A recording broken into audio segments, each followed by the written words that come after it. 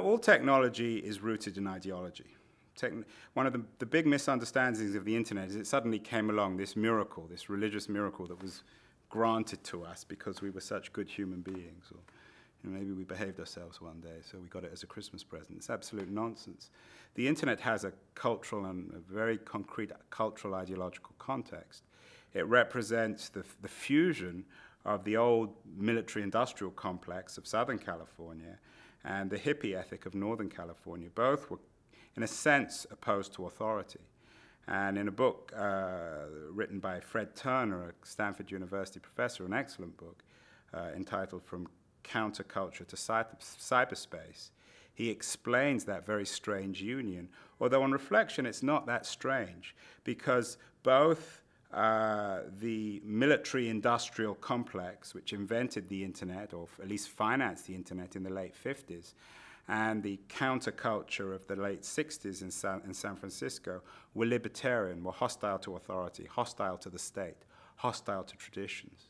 So on reflection, I'm not sure how unnatural the union was, but these people were tied together by their libertarianism, by their hostility towards traditional forms of authority. How did their libertarianism tie them together? Can you tell me a little bit more about that? Well, I think there was you see it in the internet, is there's this hostility. The internet itself reflects a hostility towards authority. So the internet is an edge technology. It has no center. It's no coincidence then that it reflects the ideology of the people who invented it, the people who drove it. I mean, technology is simply a reflection of human will. Technology isn't accidental. Technology just doesn't come about in a vacuum. You said that both the military-industrial complex and sort of, I guess, hippie counterculture, Northern California, San Francisco, were libertarian. How does the military... Well, I think the military-industrial complex was obsessed with the Cold War, obsessed with a hostility towards Eastern Europe and towards state socialism. It's no coincidence that Reagan came out of that. It's no coincidence that the hippies themselves were really libertarian, were embracing the free market. It's no coincidence that most of the major intellectual figures of the contemporary internet are also free market idealists or radicals, people like Chris Anderson. So there is an ideological symmetry to what's happening. I'm not suggesting there's a conspiracy. I'm not suggesting that a couple of people from Rand and Lockheed and some long-haired fatzos from San Francisco got together in the early 60s and said, how are we going to impose our way on the world? Things in historical terms don't work that simply. But I think it's very important for people to understand that the internet, with its absence of a center, with its obsession with the edge, is not coincidental. It reflects values. And technology can never be detached from values. Technology reflects human beings. Human beings don't reflect technology. Well, what do you mean by its obsession with the edge? Well, the idea that there is no center. I mean, when you listen to people like Berners-Lee and all the rest of the crowd, they idealize this notion for the first time in human history. We've created something without a center. It can't be controlled. Well, the reason we created it is because these people were opposed to the notion of hierarchy and authority. So it wasn't an accident. They created their ideological wet dream. But you've also said that hierarchy and oligarchy and so on. I'm just going to ask them to be a bit quieter. Yeah, great, thanks. That's great.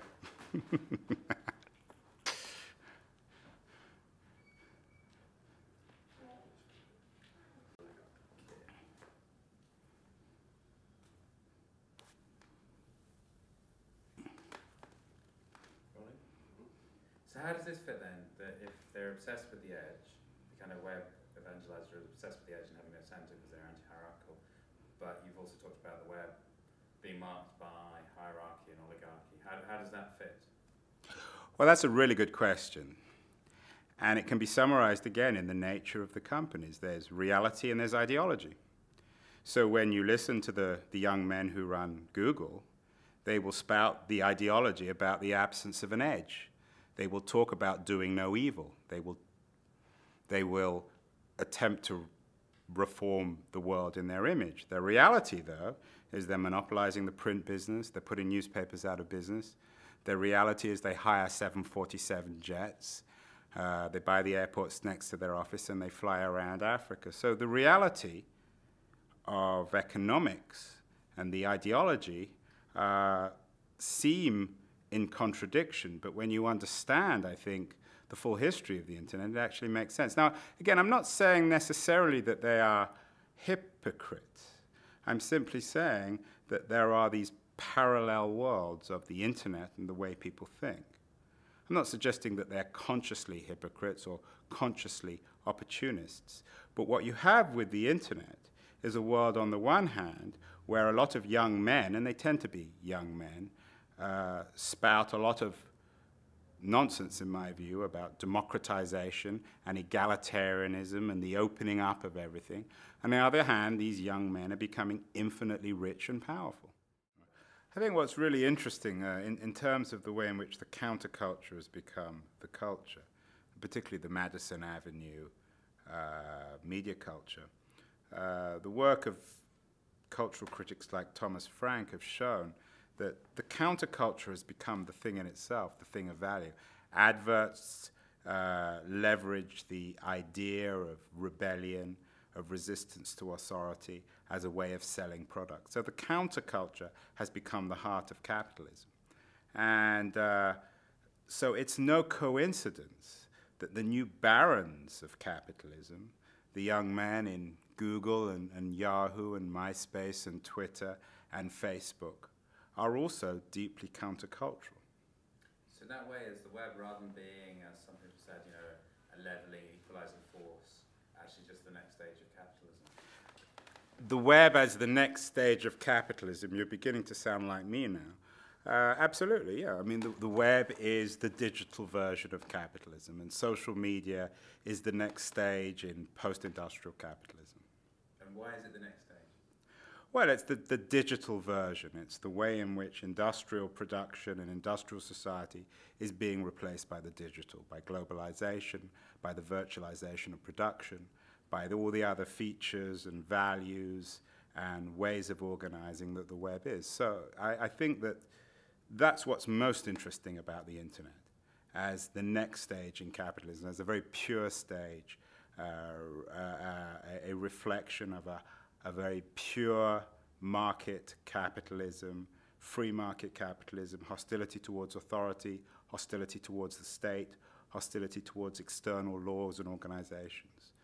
So what would you say to all those people, those kind of people sitting there in front of their laptops, their computers, with these kind of dreams of that somehow they're taking part in this great equalizing experiment, that everyone's being connected around the world, it's this great new web family that's being created? What would you say to them? What would I say to the people who are sitting in front of their computers, believing in revolution? I think I would say the same thing as those people in the 16th and 17th and 18th century who went to church and who believed in universal redemption or realization in heaven. I believe that they are subjects or victims of false consciousness, that they're wrong, that they're believing in something that doesn't really exist, and they're dupes or they're exploited, particularly those of them who stupidly give away their labor for free so that young men in Silicon Valley can become infinitely rich.